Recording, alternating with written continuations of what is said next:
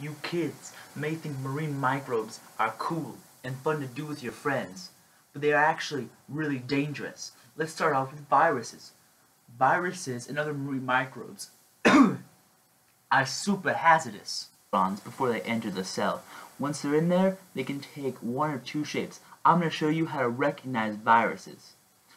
First, start out with the icosahedral.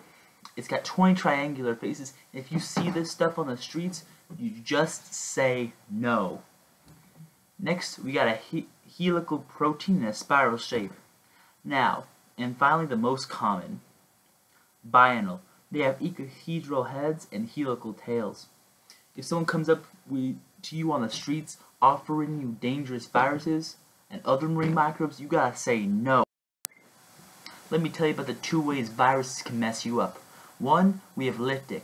Now lytic, viruses go into your cell, reproduce, burst. Those viruses then go into other cells, reproduce, and burst. But the worst part is those aren't even the most dangerous ones. The most dangerous ones are the lysogenic ones. That's stuff like HIV and AIDS, and you don't want that. Those viruses go into the cell, stay dormant, but reproduce, silently spreading to other cells, until one day they burst, and a whole bunch of your cells burst all at once. This is why lysogenic is probably the most dangerous virus you can get out there.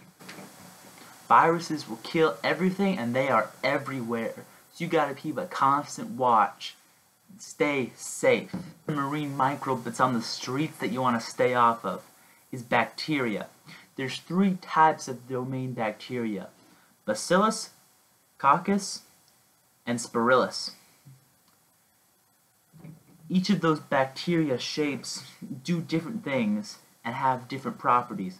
Like cyanobacteria, it creates its own food through photosynthesis, and when it dies, it layers up and makes stromatolites. You don't want that to put that stuff in your body. Let me tell you about some other stuff, like obligate anaerobe bacteria that can't even live in oxygen area, or chemosentic bacteria that live in hydrothermal vents. Bacteria can be everywhere and does everything from decomposing to recycling nitrogen. Now I know what some of you are saying. Well, hey, what about symbiotic bacteria that helps the organism? Well, I'd say that's the most dangerous kind. Do not abuse prescription domain bacteria.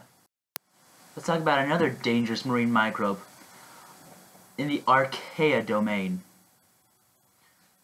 These archaeas, they like extreme environments, high salinity, high pressure, so stay out of those areas. You don't want an archaea dealer getting you hooked on methogens. Archaea are the most dangerous because we know little about them. Fungi are even worse. They spread their mycelium into your minds, and there's no way you're getting off the stuff. These are our recycle bins, because if you use them, you belong in the trash. They're decomposers who can also provide food for other animals, but not you. On to protists.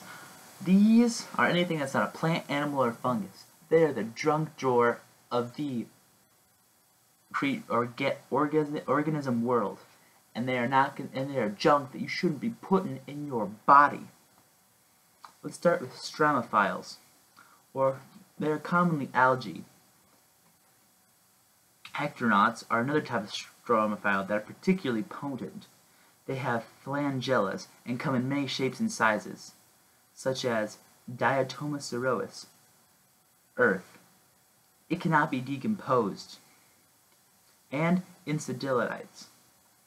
Photosyntheliates can block sun and filter and clog filter feeders. Extremely dangerous. Let's talk about hapatophytes. These are platonic and marine. They have 2 simple flagella and have a hepatoma-like rod. It's a rod like an organelle between the flagella.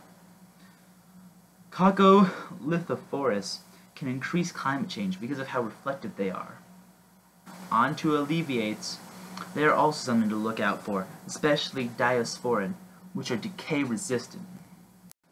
If you encounter these organisms on the street, call an ambioid protozoas.